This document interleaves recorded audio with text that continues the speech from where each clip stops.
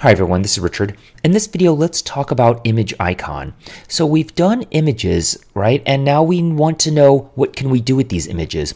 And what we can do is we can create icons out of them, custom icons. So we know how to do icons before, right? It's icons dot something, and then you put the icon that you want to put inside of there, like title or access time or something like that. But what if we want to create our own custom icon into the system itself? Well, we can do something like that. It's nice and simple. I'm going to make this straightforward. The new container, the picture widget, and this is going to be the icon, the picture widget. Okay, I should have called it picture icon, but sorry. Okay, so it's very simple. It's going to be stateless, right? An icon doesn't really do much. We're going to say widget build. Oh, by the way, right inside of here, compared to the previous video, I removed the height and width. The reason behind that is because I want to show the exact size of the icon on the screen just as it is. So I'll just put it in the container itself. And I'm going to return ImageIcon. And this is where the documentation messed me up here a little bit. There is no image property. There's just a straight argument right inside of here. New asset image, and it's going to be assets firefox.png because it's right inside of here. Okay, that's what it looks like. And so there's no image colon, even though it looks like that from the documentation. But we're going to change the color. Usually the color is going to be black. I think that's the default. So it looks black. We could keep it black. The size, 100. We could change this to 10. It'll be 10 pixels, super, super tiny, right? To make it easier to read, I'm just going to say 80. So the size is going to be a double. So it's going to be 80. It's up and down. And so that's our icon, right? But there's a couple of problems here, right? It looks terrible. So if you're going to turn an image into an icon, I think you can only make one color. So we made it red, black. You can only make it one color.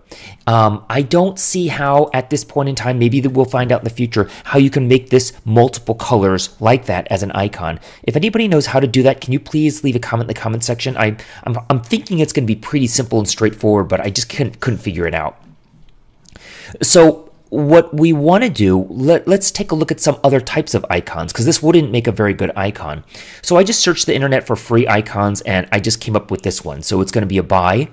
And so notice it's just one color. So what do we have to do? We have to put it in the assets folder. Remember, we have to go down in the pubspec.yaml right there. And then we have to go assets/buyicon.png, just like we did for Firefox. Now we can use it in our application. And so here I'm just going to change this to by icon. And there we go. Okay, if we want to change the color to blue, we'll change that just like that. Okay, so that's it.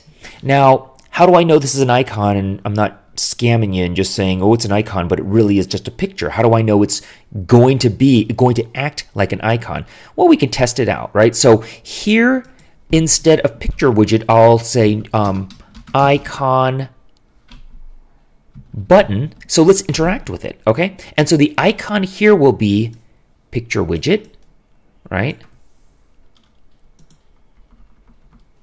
And on pressed, I'm going to say, again, let's just make it simple. Print